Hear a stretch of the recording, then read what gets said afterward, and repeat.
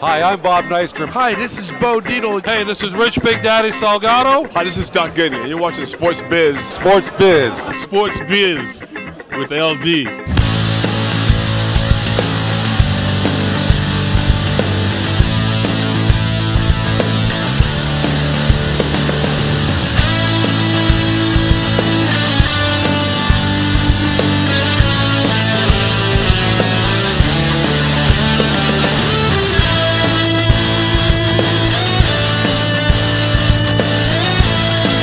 Sports fans, this is Sports Biz with LD. Welcome to Sports Biz with LD. I'm your host, Larry Davis, brought to you by the Rampart Insurance Group. For all your insurance needs, rampartinsurance.com.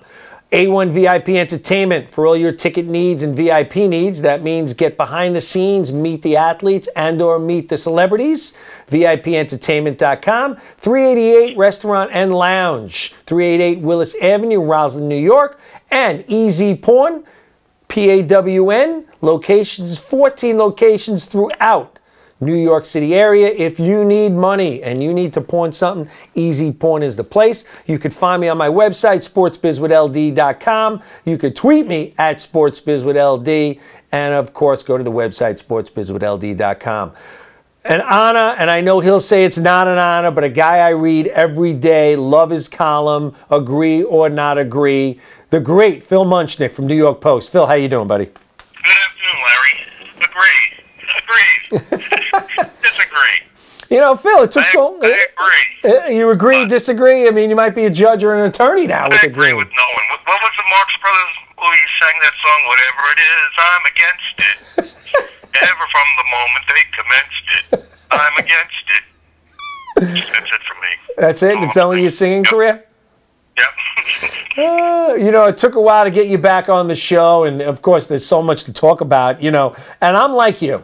I watch the shows, I listen to the radio, and I'm critiquing it along the way, and, you know, we can jump right into it. Wait, you know, I gotta interrupt. I don't listen to critique. I listen as a sports fan.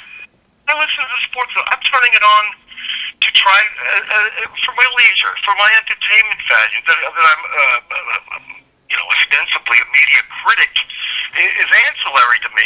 But almost invariably, something strikes me, good, bad, and in between. And as long as I'm listening, I may as well write about it. But I was first and foremost, and hope to remain, although it's becoming increasingly difficult, a sports fan. That's where it's at. It's not. Listen. I don't know what plug goes into. I can't walk into a broadcast truck and press the right button. I can't even use our toaster. I don't even know how to use our toaster. So how can I do? well, but you're classified. You know, they classify guys like you and Raisman as critics. So I guess you got to go with it. Classified, branded, labeled. Well, let's get right into it because I like you, I watch the stuff, you know, like I'll watch ESPN, them do the top 10, and I'll see all the graphics on the bottom, and I don't even get to see the play. Or I don't even get to see, like if it's golf. Isn't that great? Right, isn't that great?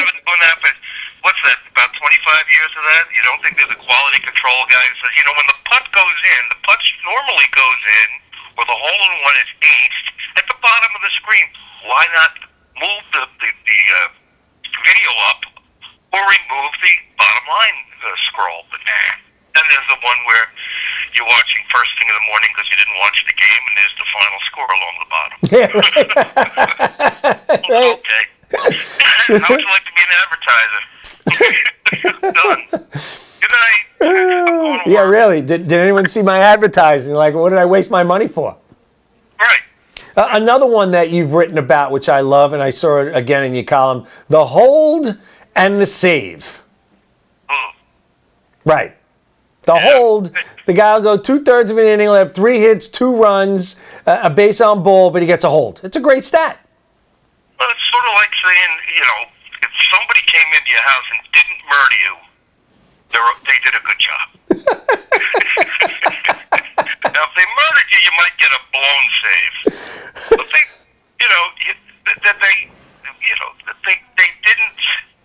didn't break any china.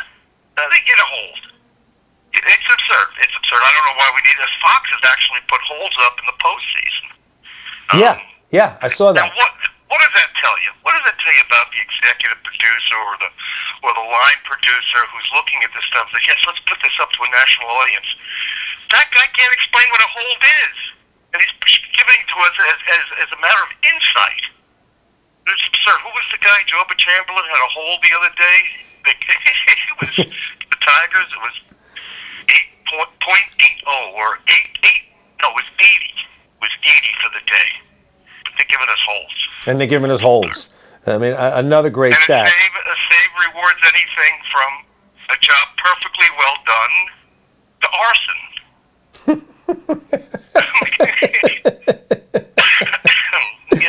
It's true. Could we ever, do you think, Phil, we'll ever have somebody, let's use Carmelo as an example, to go up to the podium and they say, why'd you become or why'd you stay a New York Knick? Can he just say, I did it for the money? What is wrong with that? I remember when Andy Pettit left the Yanks to go back to Houston, he's from Texas, and he said, I wanted to be close to my family. And then he came back to the Yankees. He said, what, you sick of your family?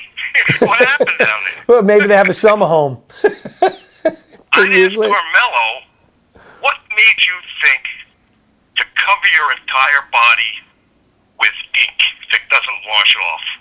What made you do that? What made you do it? That stuff blows my mind.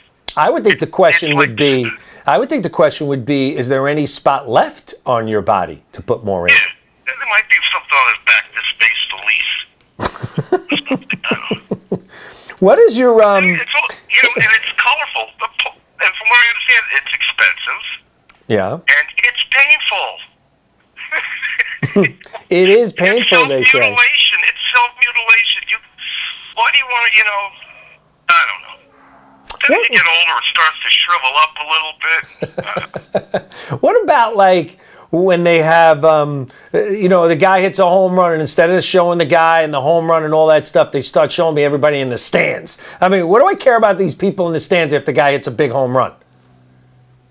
Well, first they show the guy posing, and then they show him posing in slow motion. And then if he beats his chest, they show it to you in slow motion, super slow, before they go to commercial. And then they show everybody in the stands.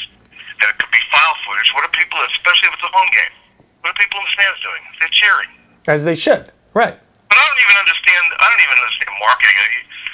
The one thing you want your fans to do is to applaud, right? It makes noise. I'm doing it now. Doesn't that make noise? Yes, yes.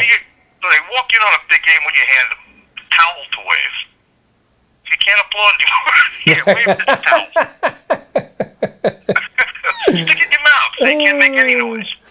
Another thing I want to get your take on, because I've read about it the whole season. Tell us what you really feel about the Derek Jeter farewell, let's make as much money as I can Steiner Sports Tour. How do you feel about that?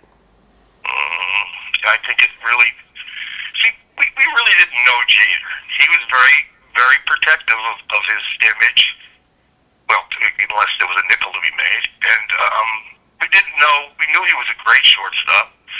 Very clutch player, very intelligent player. But we're always told how classy he is without any real evidence.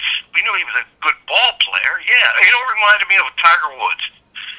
We were told that in addition to Tiger Woods being the greatest golfer in the world, he's the greatest human being in the world. Yeah. The greatest father, the greatest son, the greatest husband, the greatest human. And where was the evidence of that? It made no difference.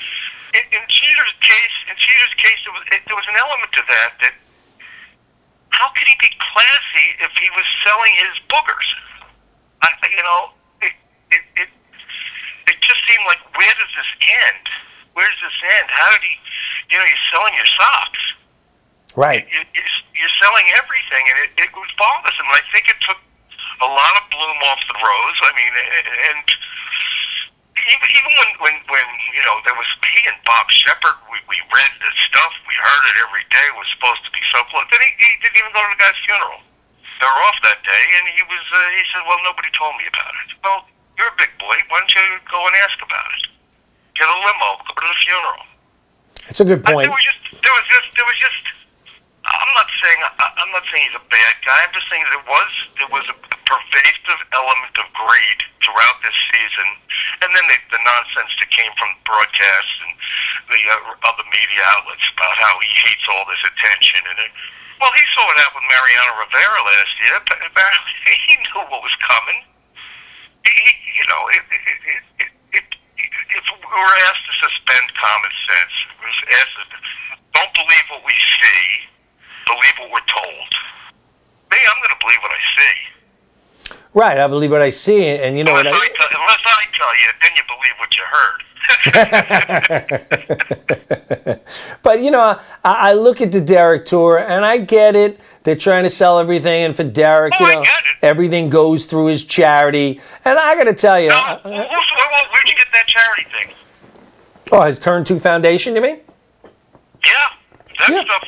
The Steiner Yankees Jeter thing was not a charitable thing. It may have been used as a defense mechanism for some of its elements, but it was a strict profit thing. It was shared by the Yanks, Jeter and Steiner.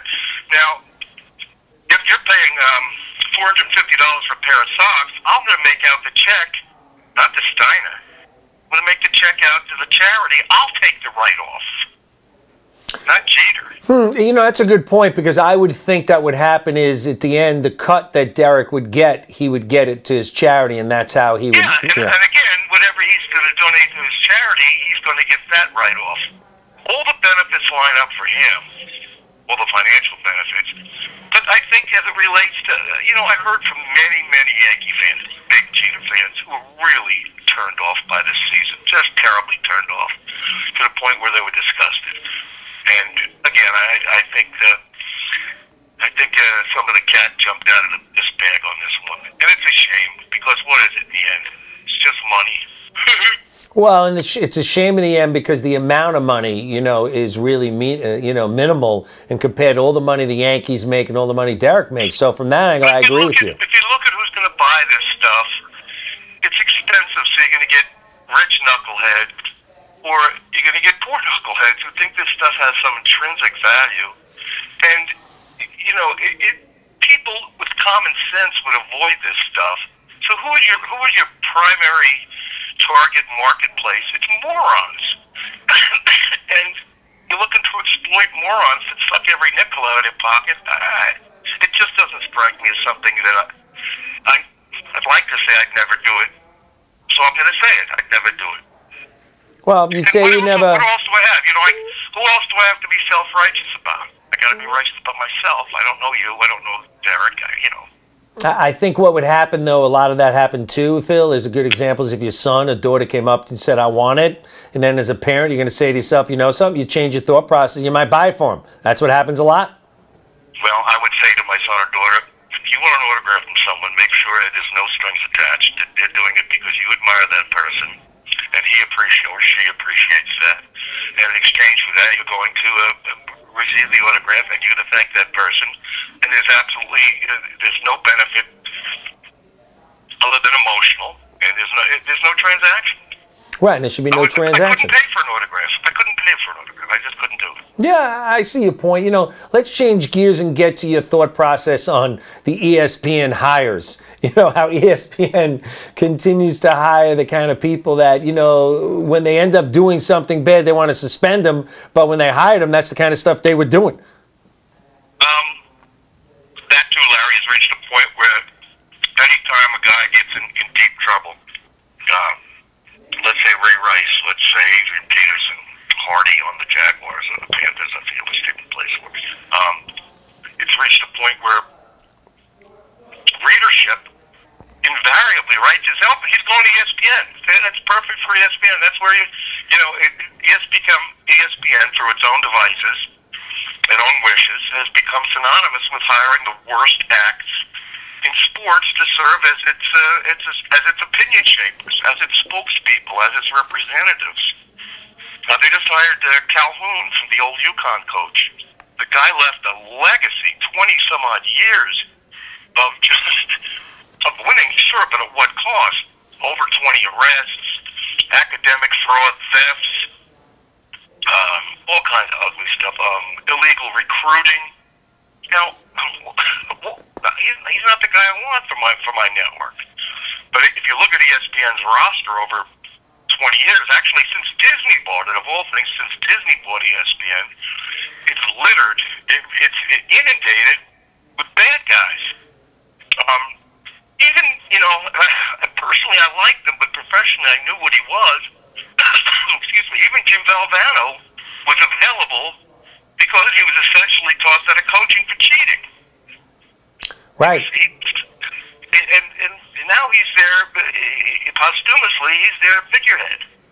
Right, like the way they hired Bruce Pearl. Bruce Pearl, yeah. It was a waiting station, a bus stop, a waiting room between gigs while his sanctions, he had 2 years where he wasn't allowed to coach because he was such a crook and he lied that, we'll hire him here. No, we're not going to hire him here. Well, maybe that's the audition. They're auditioning for ESPN, so that's what they do. Well, but, all signals were off after Ray Lewis.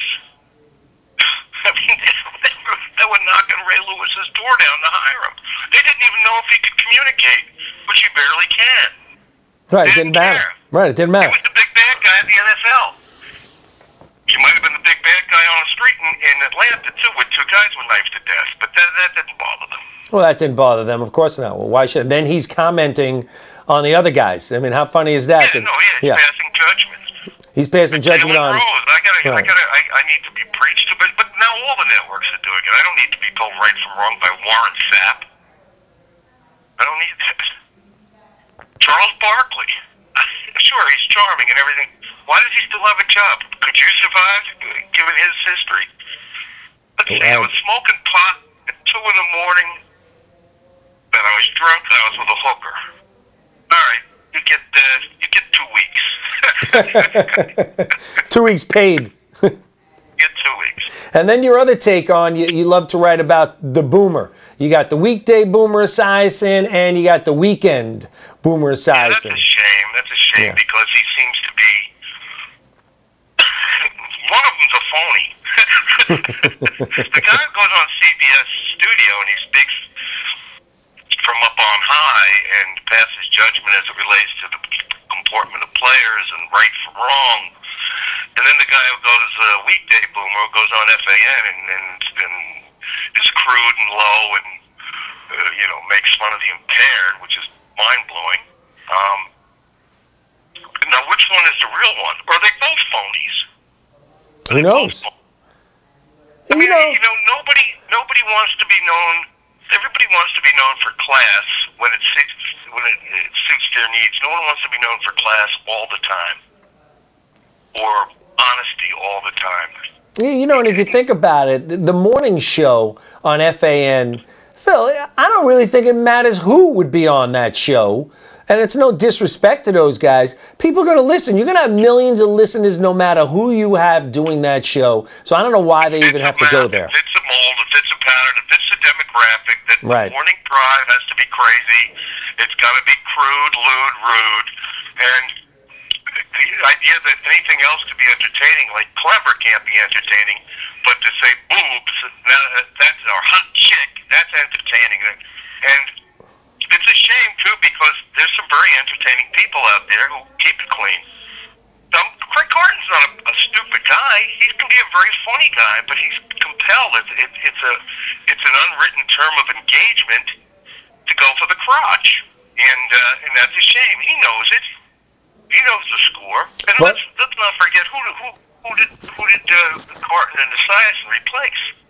Don Imus. Don Imus, and then right. So they were so upset by Imus's behavior on the air that they went out and hired 2 more shock jocks, or 1 shock jock and 1 guy who they turned into 1. Right, because Carton was a shock jock, and that's how he got the job. Yeah, Carton used to be on a radio show down here in Central Jersey where he trashed everybody and defamed people. And again, look at the job. Look what he got him. He's actually, if you spoke like that in front of his children, he'd have a fit. But he'll do it to your children. Because that's part of the gig. That's part of the job. But the argument would be, your children don't have to listen. This is an all-sports station in New York. Why do I have to hear from people that they can't listen to it with their kids in the car? A sports station. Right. Isn't that sad? Isn't that pathetic? Right. What happened to sports? I thought it was supposed to be for the whole family. Well, I'm writing it for Sunday. It used to be, and I know because I was a pain in the ass kid. I was not a nice kid. I would cheat and lie. No way. I don't believe Oh, that. yeah. No. I was a terror. I was headed for, my parents, and they weren't far off, told me I was headed for prison. But I can tell you empirically that sports helped turn a rotten kid into a better kid. Not a good kid, into a better kid. They really did, especially team sports. I can tell you now, and I'll argue the point forever, that sports today has a better chance to turn a good kid into a creep.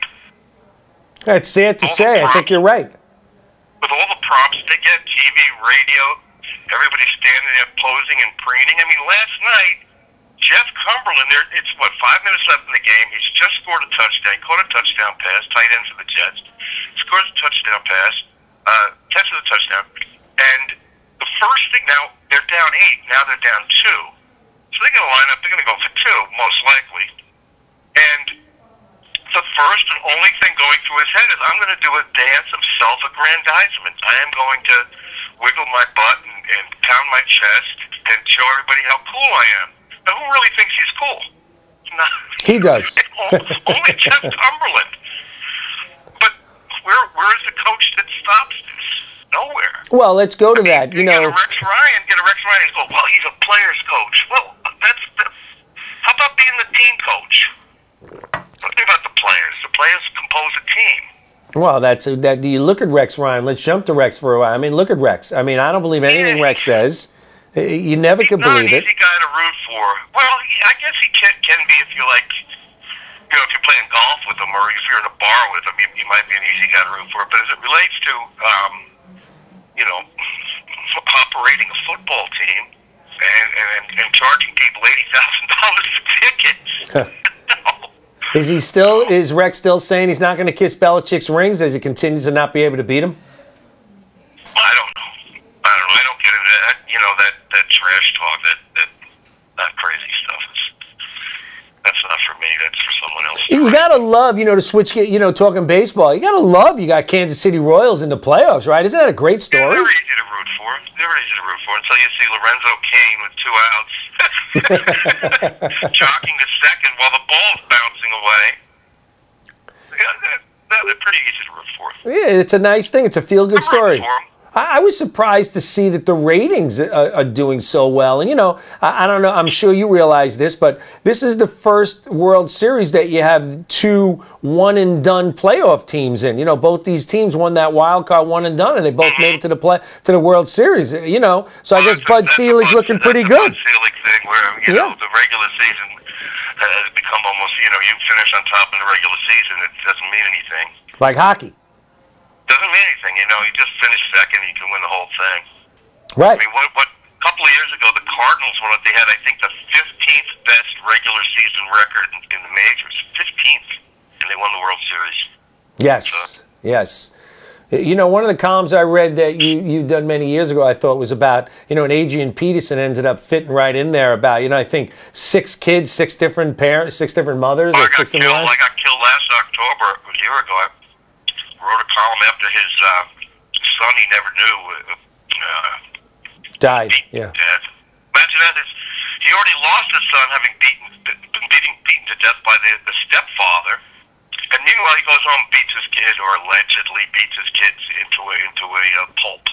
And then comes to court. Didn't he break? He was on bond or something, and he was pot right before court. Come on, Larry. I know you've been in court quite a bit, and I know you toke up every time you're there. That's a very good point. Was that you taking photos before I went to court? Was that you? No, right.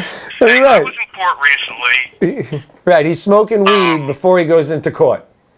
Yeah, no, I was in court recently, and the case before me was I don't want to tell you. My case was dismissed. It was what happened was someone stole my Congressional Medal of Honor, and I I was in court, and there was a guy, a young man, not a kid, young man about 30, and he was facing his 3rd DWI. Only 3? It was looking. Pardon me. Only 3? It was his third, which means he hadn't been caught the other 40 times. Right. And he was in court with a T-shirt on, and the front of the T-shirt read Coors Light. Nice. And I'm saying, what are you thinking about? Put on, just go out, go steal a nice shirt. What did the back of the shirt say? In front of a judge with a Coors Light shirt on your third DWI. What did Phil? What did the back of the shirt say? I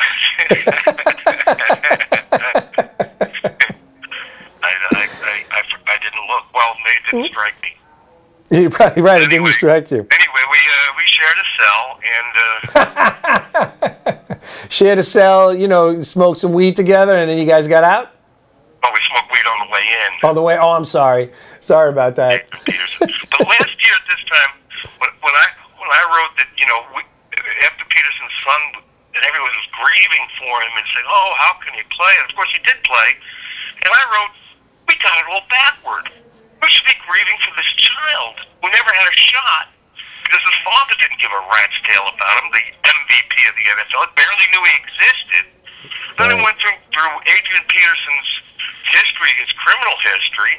His history is back then it seemed he only had 4 kids. Now after that kid's death, it seemed he had 7, with 6 remaining from all different. And I got cut up, and I people were using the term baby mama, which I despise. Oh, I don't like it either. Yeah. It trivializes motherhood, fatherhood, parenthood, childhood. It just makes a cartoon out of it, and it's ugly. And I wrote it, and I wrote that I couldn't, if my kid had just been killed, murdered, it would have knocked the wind out of me. I couldn't have played football. I couldn't walk. I had to get my knees.